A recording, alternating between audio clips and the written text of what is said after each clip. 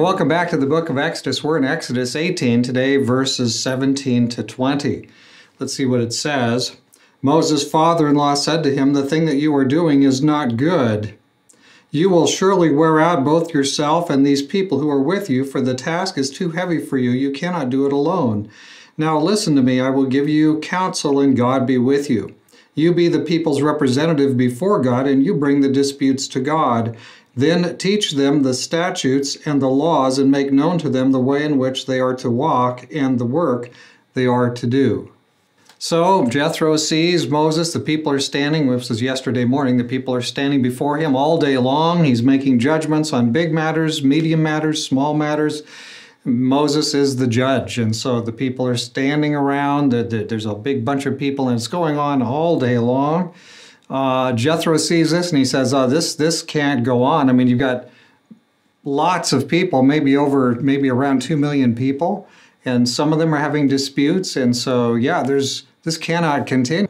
And Jethro tells Moses the obvious. If you keep doing this, you're going to wear yourself out. The people will be worn out. They standing around, that's kind of a big, everybody, it's not good for anybody. And so you've got to make an adjustment on this. This can't continue this way. I've got some suggestions for you. Now when he says, "Listen to me, I'll give you counsel and God be with you," I think Jethro is saying, this is advice. This isn't necessarily inspired advice, but I'm going to give you some suggestions. You think about it, you weigh it, you see if you think it's from God or not. And then he basically tells him, you be the teacher, you be the people's representative, and so you address it. But he's going to tell them here today and tomorrow morning, we're going to look at this, that you need to be more organized. You need to send and let some of the other people do some of this work. It can't just be all you. And so that makes a lot of sense. And a lot of times, you know how we are. We are slow to delegate. We just think, well, I want to get it done. I want it done a certain way, and so we're going to do it ourselves. And a lot of times that's really not good for the broader group. We're always part of a group. And if you're in a family and one person does everything and the other people don't ever learn to take responsibilities, that's not good. So we've got to learn to kind of pull our own weight, each one of us. And Jethro is going to he's going to make suggestions here to Moses about being more organized on this. And it's a good plan for all of us.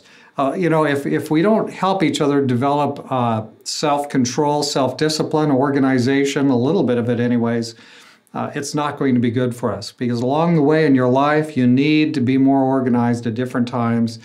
And today we just have people who are up all night long. They're on their phone all night long. They get up in the middle of the night and go scrolling, doom scrolling on their phone, or they're watching some nonsense television, something on the screen all night long. And so let's get some self-control here, and it's important for the group, for the health of the group. And so Jethro's going to give this very kind of advice. But it starts from him observing that Moses in this isn't working out too well. This is not going well. So we'll see what happens here. By the way, not every piece of thing that God has for us to do, it's not all written out in absolutes. A lot of times he gives us what? Common sense. The trouble is we're not employing common sense anymore. And as they say, common sense is very much less common than it used to be.